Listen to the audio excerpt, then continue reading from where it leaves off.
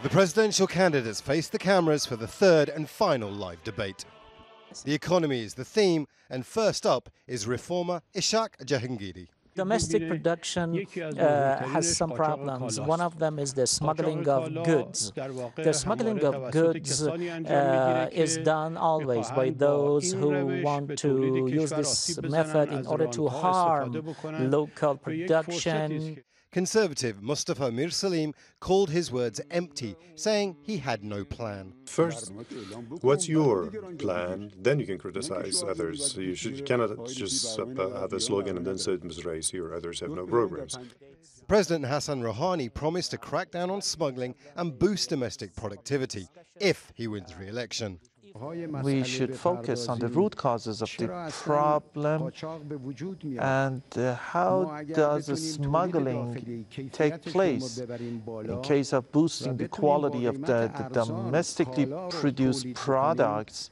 And if we can produce these products with a cheaper price, then there will be no smuggling. Conservative Ibrahim Raisi said Iran relied on oil revenues too much and tax should be the bedrock of the economy. You see, people rely on tax in the other world countries, but in fact, there are people who evade taxation, and there are individuals who enter hundreds of containers.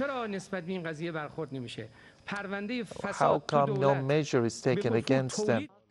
Mustafa Hashemi Taba is a reformist and says investment in quality is the key to economic growth. We need to produce the best quality products. That means our production should be export-oriented. It was down to the mayor of Tehran, Mohammad Ghalibaf, to provide some drama, who reacted to accusations that he was corrupt, leveled at him by Ishaq Jahangiri. The points that Mr. Jahangiri mentioned in this issue, they are blatant lies, and this should be looked into. He said $2,200 billion in properties that has been stolen. This is a big slander. I hope he can prove that.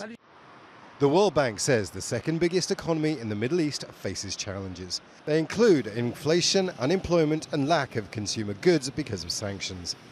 Voters make their choice on May 19th. Imran Khan, Al Jazeera.